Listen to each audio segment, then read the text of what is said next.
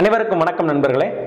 Science teaching அகாடமியில் நம்ம TNPSC Group 4 2016 எக்ஸாமோட question paper discussion பார்த்துட்டு இருக்கோம். தமிழ் 100 கொஸ்டின்ஸ் வந்து யாருக்குன்னே எக்ஸ்க்ளூசிவாக ஒரு 4 வீடியோஸாக நாங்கள் அப்லோட் பண்ணியிருக்கோம். இது வந்து ஜென்ரல் நாலேஜ். இந்த ஜென்ரல் நாலேஜில் நானும் ஸ்பெசிஃபிக்காக என்ன பார்க்க போகிறோன்னா கரண்ட் அஃபேர்ஸும் மற்ற போர்ஷனும். சயின்ஸுக்கும் மேக்ஸுக்கும் எக்ஸ்க்ளூசிவாக உங்களுக்கு வீடியோஸ் நாங்கள் அப்லோட் பண்ணியிருக்கோம். நீங்கள் அதை பார்த்துக்கலாம். அதுக்கான ஸ்பெஷலைஸ் ஃபேக்கல்ட்டி உங்களுக்கு அப்லோட் பண்ணியிருக்காங்க. ஓகே, நான் கொஸ்டின் நம்பர் 102 இது என்ன கேட்டிருந்தாங்கன்னா, which of the following is observed as national girl child டே அப்படின்னு கேட்டிருக்காங்க.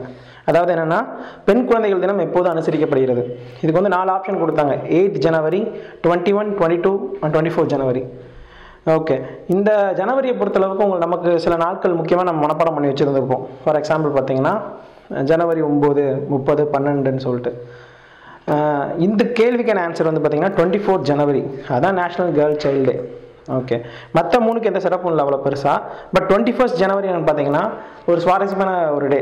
என்னென்னு பார்த்தீங்கன்னா national hugging day,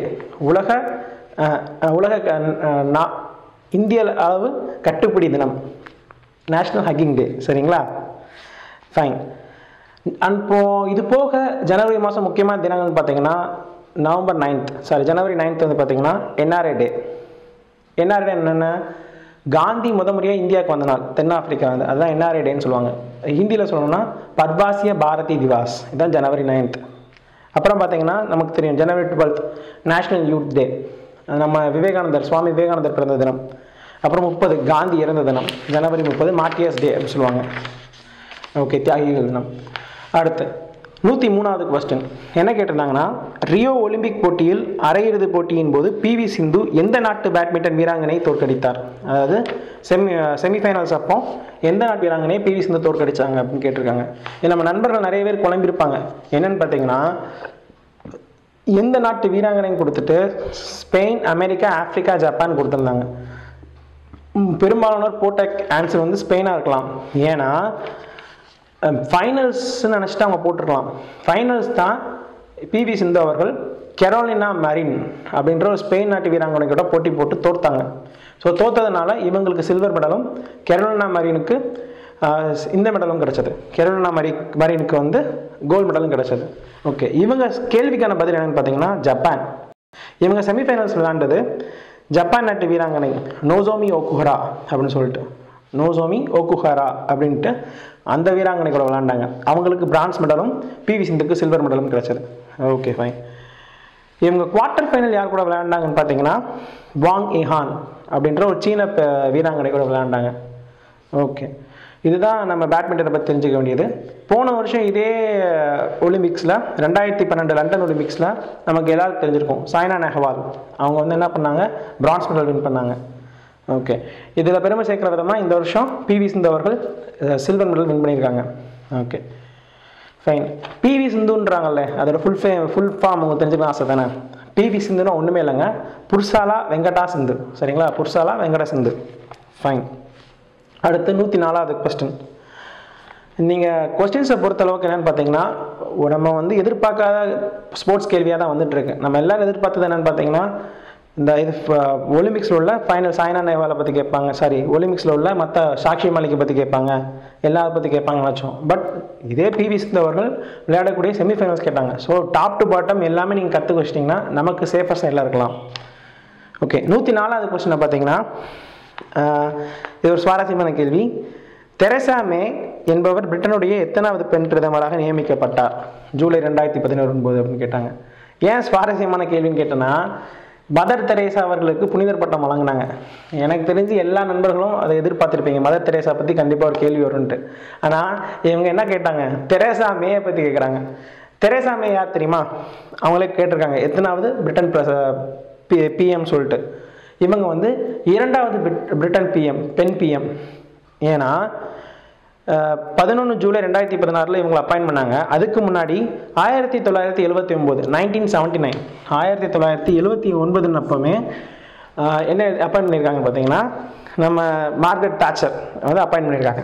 1979 to 1990 Margaret Thatcher அவங்க தான் பிரிட்டனின் முதல் பெண் PM. சரிங்களா, முதல் பெண் PM. அடுத்து வந்து பார்த்தீங்க, ஓகே, மற்ற எல்லாம் நீங்கள் பார்த்துக்கலாம். சரி, ஃபைன். அடுத்து 105வது கொஸ்டின் என்ன கேட்டிருக்காங்கன்னா, ஒரு மேட்ச் த ஃபாலோயிங், ஒரு பொறுத்துக. சமூக ஏற்றத்தாழ்வுகளை நீக்குவது என்னன்னு பார்த்தீங்கன்னா சமூக நீதி. ஏன்னா சமூக நீதி தான் சமூக ஏற்றத்தாழ்வுகளை நீக்கும், அதாவது சோஷியல் ஜஸ்டிஸ். பெண் ஆடவரை சார்ந்தே வாழ்பவர் காலம் காலமாக பதிந்த எண்ணம். ஏன்னா நம்ம இந்தியாவை பொறுத்தளவுக்கு காலங்காலமாக ஒரு பெண் ஆணிடம் அடிமைப்பட்டே இருக்கிறார். என்ன காரணம்னு பார்த்தீங்கன்னா நம்ம இந்தியாவோட சமூக அமைப்பு அப்படி. ஆனால் இது வந்து ஒரு சுவாரஸ்யம் என்ன சொல்லுவாங்கன்னா, மனிதன் கண்டுபிடிச்சதுல 2 முக்கியமான கண்டுபிடிப்பு. ஒன்று வந்து பார்த்தீங்கன்னா நெருப்பு, இன்னொன்று சக்கரம். இதில் என்னென்னா நெருப்பை வந்து பெண் பாதுகாக்க சொல்லிட்டு சக்கரத்தை எடுத்துட்டு ஆம்பளை வெளியே போய் வேட்டையாடி கொண்டு வருவான். இதுதான் காலங்காலமாக தொடர்ந்துட்டு இருக்கு. ஆனால் காலப்போக்கில் என்னாச்சு, தெய்வமாக வெளிப்பட்ட பெண் ஒரு அடிமையாக்கப்பட்டாள். உங்களுக்கு புரிஞ்சிருக்குன்னு நினைக்கிறேன். அந்த நெருப்பு தான் நமக்கு அடுப்பாங்கரையில் நம்ம பெண்கள் ஒன்று இருக்காங்க. அந்த சக்கரம் தான் மனுஷன் வெளியே போய் வேட்டையாடி கொண்டு வரான், அவங்களோட உடல் அமைப்பை பொறுத்து. ஆனால் இன்னைக்கு அதோட கொடூரம் வந்து அதிகமாயிடுச்சு.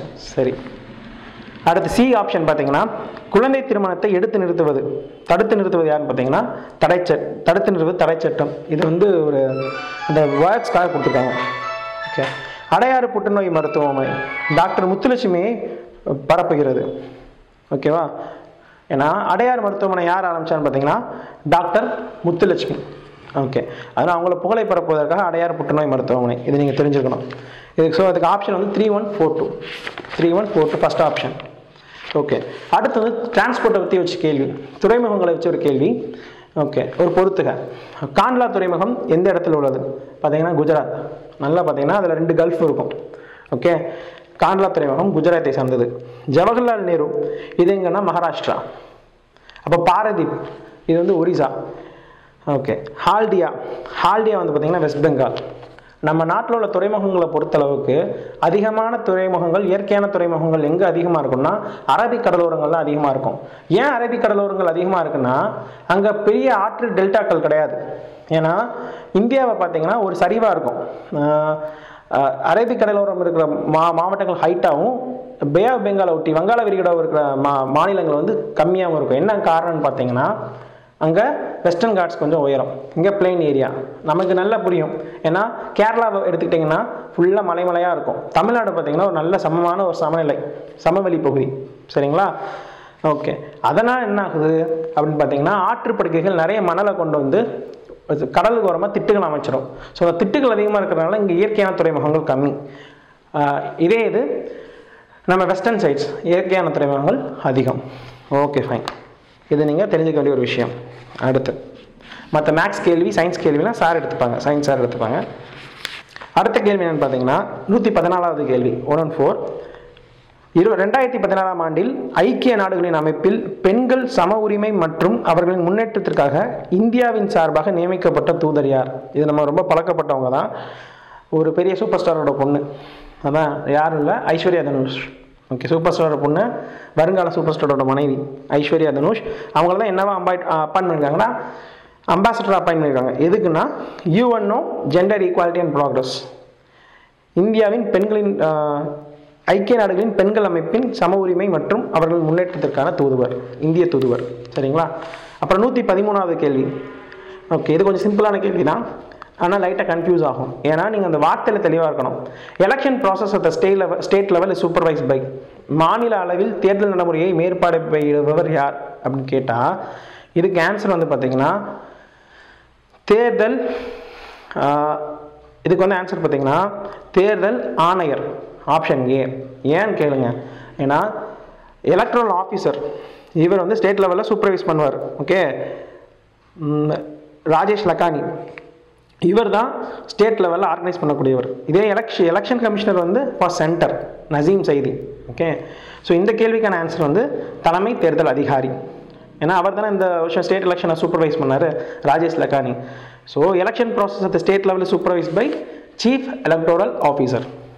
Okay, fine. அப்புறம் 116வது கேள்வி. இந்த கேள்வியில் ஒரு சின்ன தப்பு இருக்குது. என்னன்னு பார்த்தீங்கன்னா என்ன கேள்வி, இந்திய அரசியலமைப்பு எத்தனை பாகங்களை டேஷ் கொண்டுள்ளது, எத்தனை பாகங்கள், எத்தனை சரத்துகள், எத்தனை அட்டவணைகள் கேட்டிருக்காங்க.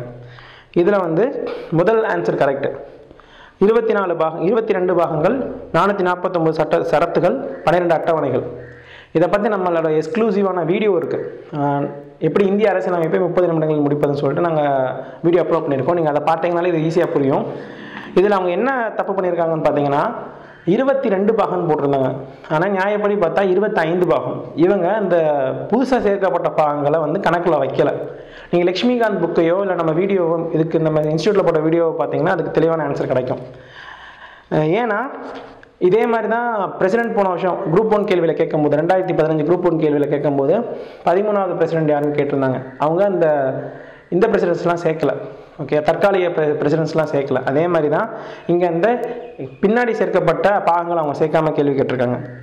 என்ன பின்னாடி சேர்க்கப்பட்ட பாகங்கள் கேட்டிங்கன்னா 4A 9A 9B 14A இந்த 4மே சேர்த்தா 22 + 4 26 பாகங்கள் வரும். இதில் ஒரு பாகம் வந்து ஏற்கனவே கழிக்கப்பட்டது. என்ன பாகம்னு கேட்டிங்கன்னா 7வது பாகம். நீங்கள் வீடியோஸ் பார்த்தா புரியும். ஓகே, அடுத்து 117வது கேள்வி. நலந்தா பல்கலைக்கழகத்தை நிறுவியவர் யார் அப்படின்னு கேட்டிங்கன்னா குமரகுப்தர். அவர் தான் நலந்தா பல்கலைக்கழகத்தை நிறுவியிருப்பாங்க. இது வந்து பார்த்திங்கன்னா ஒரு புத்த மடாலயமாக செயல்பட்டது. ஓகே, அடுத்து 118வது கேள்வி. ஆக்ஸ்போர்ட் லேக்ஸ் அதாவது குதிரை குழம்பு ஏரி உருவாகும் பகுதி. குதிரை குழம்பு ஏரினா பார்த்தாலே தெரியும், அந்த யூ ஷேப் வேலின்னு சொல்லுவாங்க. அந்த நார்மலான ஒரு நீரோட்டத்திலிருந்து விலகி ஒரு குதிரை குழம்பு மாதிரி அந்த காலில் லாடா மாட்டுவாங்களா, அந்த லாடா மாதிரி ஒரு யூ ஷேப் கர்வ் இருக்கும். ஓகேங்களா, யூ வடிவிலான ஒரு பகுதியை வந்து லேக் தங்கிடும். ஓகே, இதனால தான் இது எங்கே அதிகமாக காணப்படும் பார்த்தீங்கன்னா டெல்டா ரீஜனில் தான். டெல்டா ரீஜன்னா கடலில் கலக்கப்படுறதுக்கு முன்னாடி இந்த இடம் எப்போவுமே ஒரு சதசதன் இருக்கும். ஸ்வாம்பி ஏரியான்னு சொல்லுவாங்க. ஓகே, சேறு அதிகமாக உள்ள பகுதி. ஓகே, அடுத்து 119வது கேள்வி. இது வந்து என்னென்னு பார்த்தீங்கன்னா படத்தில் சொல்கிற மாதிரி 8 கால் பூச்சிக்கு எத்தனை கால் அதே மாதிரி உள்ள கேள்வி தான். ஏன்னா என்ன பாருங்கள், இந்தியா உணவு உற்பத்தியில் தன்னிறைவடைவதற்கு காரணமான நிறுவனம். அப்போ உணவுன்னா எதால் அங்கே வரும்? கண்டிப்பாக வேளாண் ஆராய்ச்சி நிறுவனம். அதை அவங்க தெளிவாகவே கொடுத்துருக்காங்க. இந்திய வேளாண் ஆராய்ச்சி நிறுவனம் ICAR, Indian council of agriculture research. இது கண்டிப்பாக எல்லாரும் போட வேண்டிய ஒரு கேள்வி. ஓகே, இதுக்கு எக்ஸ்ப்ளனேஷன் தேவையில்லைன்னு நினைக்கிறேன்.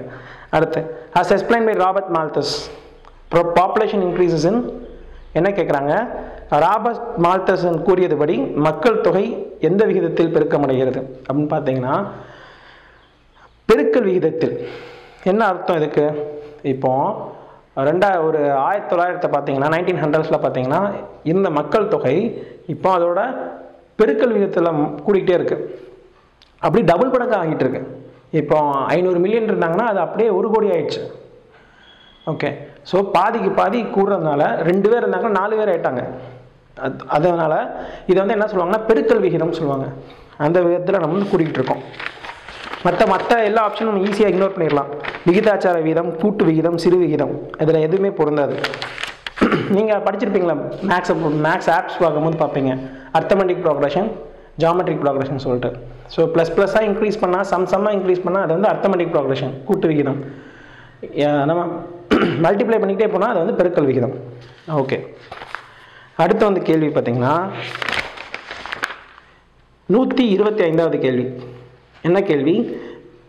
எண்ணெய் மற்றும் இயற்கை வாயு நிறுவனம் கீழ்கண்டவற்றுள் எந்த கனிமத்தை இந்திய பெருங்கடலில் ஜூலை 2016 கண்டுபிடித்தது அப்படின்னு கேட்டிருக்காங்க. இப்போ பார்த்தீங்க நம்ம இந்தியாவில் இருந்தால் அதிகமான பெட்ரோல் ஏற்றுமதி பண்ணப்படுது. கேட்டால் சுவாரஸ்யமாக இருக்கா? என்ன விஷயம், இந்தியாவில் தான் அதிகமாக ஆயில் ரிஃபைனரிஸ் இருக்குது.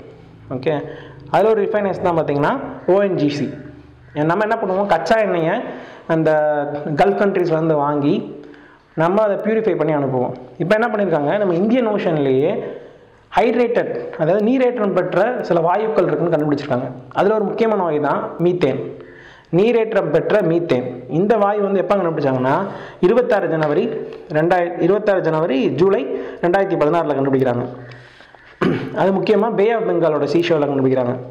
இது கிட்டத்தட்ட 1894 10⁻12 கியூபிக் மீட்டர் கனமீட்டர் அளவுக்கு கியூபிக் மீட்டர் அளவுக்கு தண்ணி இருக்குது, இந்த ஷேர் கேஸ் இருக்குது. ஓகேங்களா? ஓகே அப்படின்னு கண்டுபிடிச்சிருக்காங்க. அடுத்த கேள்வி வந்து பார்த்தீங்கன்னா 126. எந்த மசோதா இந்திய பாராளுமன்றத்தில் 2016 நாடு முழுவதும் ஒரே வரி விதிப்புக்கான நிறைவேற்றப்பட்டது? அப்போது இது நம்ம பாப்புலராக எல்லா நியூஸ் பேப்பர்லையும் போயிட்டுருக்க ஒரு விஷயம்தான். 2016 அப்போ எந்த டேக்ஸ் வந்து பாஸ் பண்ண போகிறாங்க? நமக்கெல்லாம் ஜிஎஸ்டி மொட்டையாக கேள்விப்பட்டிருப்பீங்க. இப்போ என்ன கேட்டிருக்காங்க, ஜிஎஸ்டினா ஃபுல் ஃபார்ம் என்ன அப்படின்னு கேட்டிருக்காங்க. உங்களுக்கு இங்கிலீஷில் தெரியாட்டி தமிழில் பார்த்து ஈஸியாக கண்டுபிடிச்சு படிச்சிடலாம். சரக்கு மற்றும் சேவை வரி. ஓகே, அப்போ கூட்ஸுங்கிற வார்த்தைக்கு என்ன அர்த்தம்? சரக்கு. சர்வீஸ்னால் சேவை, அதுதான் ஜிஎஸ்டி. இந்தியா முழுக்க ஒரே ஒரு வரி விதிப்பு வரப்போது. எதுக்குன்னு தவிர்த்துனா பெட்ரோலையும் ஆல்கஹாலையும் அதை தவிர்த்து எல்லா ஸ்டேட்லேயும் இந்தியா முழுக்க மற்ற எல்லா பொருட்களும் ஒரே விலை வரப்போகுது. சரிங்களா? ஃபைன். இதுதான் இப்போ 126 ஆன்சர் வந்து கூட்ஸ் அண்ட் சர்வீஸ் டேக்ஸ், சரக்கு மற்றும் சேவை வரி, option B. Okay. Third Asian ministerial conference on tiger conservation 2016 was held on அப்படின்னு கேட்டிருக்காங்க. அப்போ புலி பாதுகாப்பு திட்டம் குறித்து 3வது ஆசிய அமைச்சரவை கூட்டம் எங்கே நடைபெற்றதுன்னு பார்த்தீங்கன்னா April 11 to April 14, 2016 new Delhi. So புதுடெல்லியில் தான் இந்த மீட்டிங் நடந்துச்சு. ஏப்ரல் மாதம் 11 to 14. இது டைரக்ட் ஆன்சர் தான், இதில் ஒன்றும் பெரிய விளக்கம் தேவையில்லை. அப்புறம் Indian constitution drafting committee. Okay, இது நம்ம கிளாசிக்கலான கேள்வி, காலங்காலமாக கேட்கக்கூடிய ஒரு கேள்வி. இந்திய அரசியலமைப்பின் வரைவு குழுவினரை ஏற்படுத்தியது டாக்டர் B.R. அம்பேத்கர். ஏன்னா அவர் தானே நம்ம சட்டத்திருந்தைன்னு சொல்லுவோம், அவர் தான் ஏற்படுத்தியிருப்பார். இது போக நிறைய கமிட்டி இருக்குது. ஸ்டீரிங் கமிட்டி யார், பிளானிங் கமிட்டி யாருன்னு சொல்லிட்டு பெரிய லிஸ்ட்டு லட்சுமிகாந்த் புக்கில் கொடுத்துருப்பாங்க. அதை பற்றிய ஃபியூச்சர் வீடியோஸும் நாங்கள் போடுவோம், நீங்கள் பார்த்தீங்கன்னா உங்களுக்கு நல்ல ஐடியா கிடைக்கும். அடுத்து வந்து பார்த்தீங்கன்னா ஒரு பொறுத்துக்க 129வது கொஸ்டின் என்ன கேட்டிருக்காங்க, சத்திய சோதக் சமாஜ். அப்புறம் நான் சொன்ன சோஷியல் ரிஃபார்ம்ஸ் அதெல்லாம் யார் யார் பண்ணா, என்னென்ன சயின்டிஸ்ட், என்னென்ன பெருந்தலைவர்கள் வந்து அதை கான்ட்ரிபியூட் பண்ணாங்க நம்ம தெரிஞ்சிருக்கணும். ஃபார் எக்ஸாம்பிள் சத்திய ஜோதக் சங்கம்ங்கிறது யார் கான்ட்ரிபியூட் பண்ணால் ஜோதிபா பூலே, நம்ம மகாராஷ்டிராவை சேர்ந்தவர். சரிங்களா? அவரும் அவர் ஒய்ஃபும் சேர்ந்து பண்ணுவாங்க. அப்புறம் ஜீவ காருண்யம், நம்ம ராமலிங்க அடிகளார் வாடிய பயிர்களை கண்ட போதெல்லாம் வாடினேன்னு சொன்னார்ல, அவர் தான் ஜீவ காருண்யம் சொல்வார். அப்புறம் எங்கே நம்ம வடலூரில் இருக்குது, எந்த ஒரு இடத்துல ஜோதி அடைஞ்சாலும் அவர் அடுப்பறையில் வந்து எப்போவுமே ஜோதி அடைஞ்சிக்கிட்டே இருக்குமா. என்ன காரணம்னா வரவங்களுக்கெல்லாம் உணவு பரிமாறிக்கிட்டே இருக்கணும்னு சொல்லிட்டு சொல்லுவார். ஓகே, அவர் ஆரம்பிச்சது தான் ஜீவகாருண்யம். அப்புறம் தர்ம பரிபாலனம். இந்த தர்ம பரிபாலனம் யார் ஆரம்பித்தான்னு பார்த்தீங்கன்னா ஸ்ரீ நாராயண குரு, கேரளாவை சேர்ந்தவர். இவர் வந்து இளவ மக்களுக்காக அதிகமாக பாடுபட்டவர். அது ஒரு தாழ்த்தப்பட்ட சமூகம், அந்த சமூகத்துக்காக பாடுபட்டவர். அவர் ஆரம்பித்த இயக்கம் தான் தர்ம பரிபாலனம். அப்புறம் ஜீவாவே சிவா, இது வந்து நம்ம ஃபேமஸாக சொல்லக்கூடிய சுவாமி விவேகானந்த அவர்கள் சொன்னது.